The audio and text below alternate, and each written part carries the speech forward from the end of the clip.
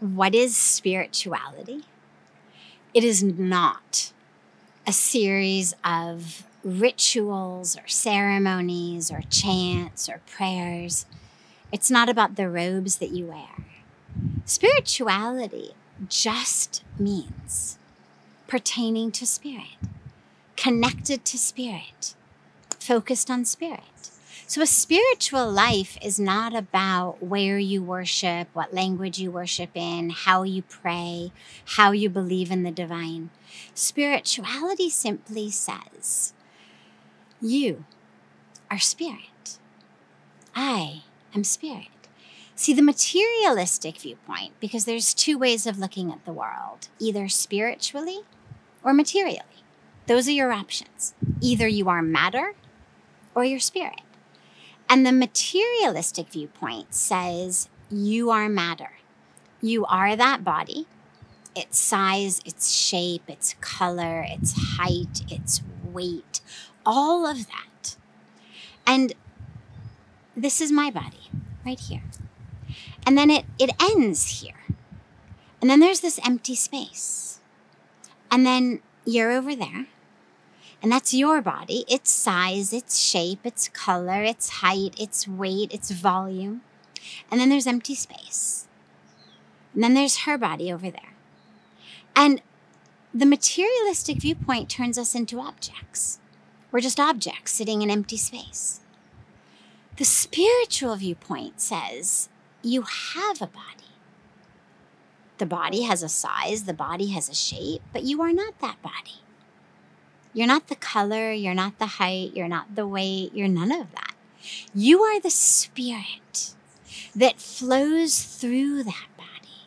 You are that which is unchanging. The body keeps changing. You grow, maybe you diet, you shrink, maybe you change what you look like.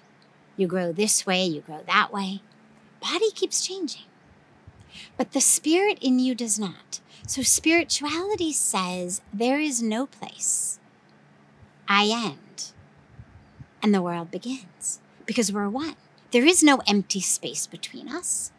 I am spirit. You are spirit. We are interconnected, interlinked, interlocked. And what's interesting is the spiritual viewpoint is very much the same of what advanced science is telling us today. If you look at any of us under an electron microscope, you're not going to see borders and boundaries of skin and bone, and this is where I end, and then empty space. You're going to see whirling, twirling electrons. It's energy. So that's all spirituality says, is stop thinking of yourself as just an object. Stop thinking of others as objects. Because when you view yourself as an object, you suffer. Because then all of your meaning in life and your happiness and your joy and your success is all based on that object.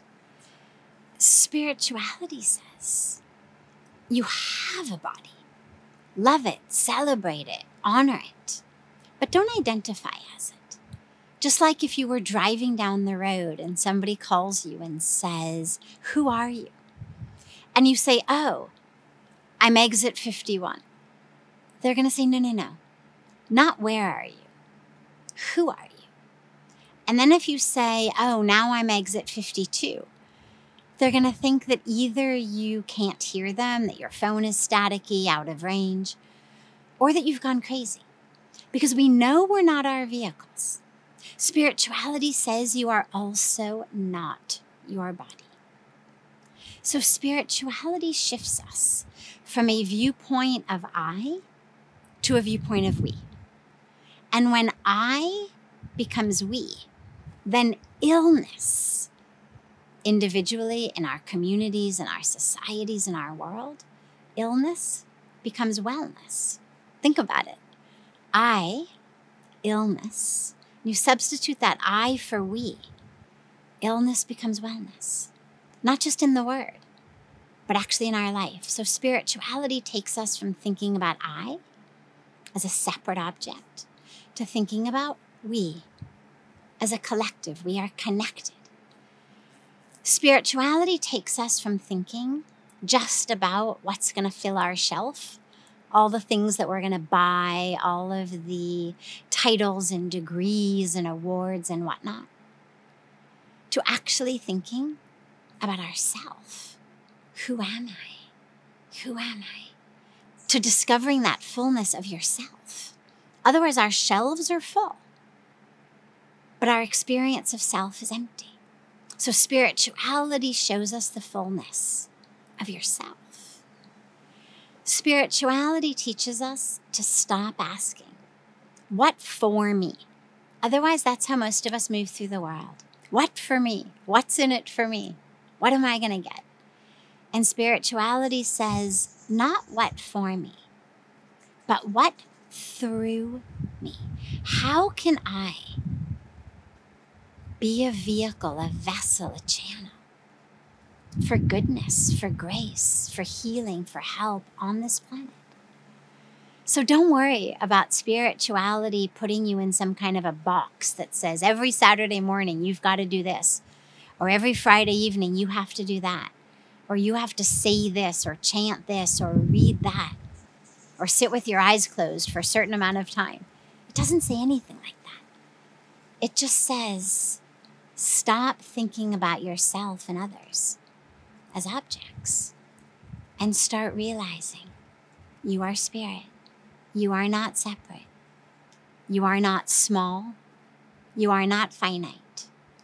You are infinite, and you are interconnected, and you are one with all that exists.